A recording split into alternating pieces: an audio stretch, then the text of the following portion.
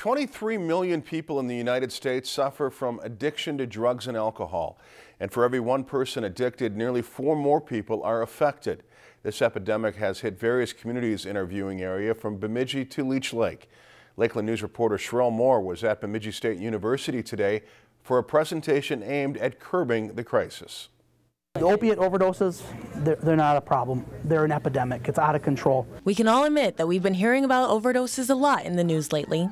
The Leech Lake EMS team has been traveling throughout different communities in northern Minnesota, informing the public about the epidemic and giving them the tools to curb overdoses. This is costing our community millions and millions of dollars a year, and it doesn't need to. Connection and community is how we battle this disease. What we wanted to do was get together to start these trainings to make sure that community members will have a kit to be able to save people's lives, because it could take 45 minutes, maybe an hour for ambulance to get there. The presentation went over signs to look for, which were unresponsive behavior, blue lips and fingers, agonal breathing, and small pinpoint pupils. Then, the crowd was shown how to administer Narcan, which treats overdoses in emergency situations.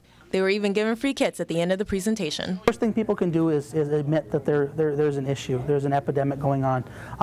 Know the people that you're with, the people you're around, especially the people in your homes. We really need to look at how do we make our community better so that people have access to care if they need it. And then also, what are we doing to create events in our community that aren't just centered around alcohol or drugs? Another big rule was, if you see something, say something.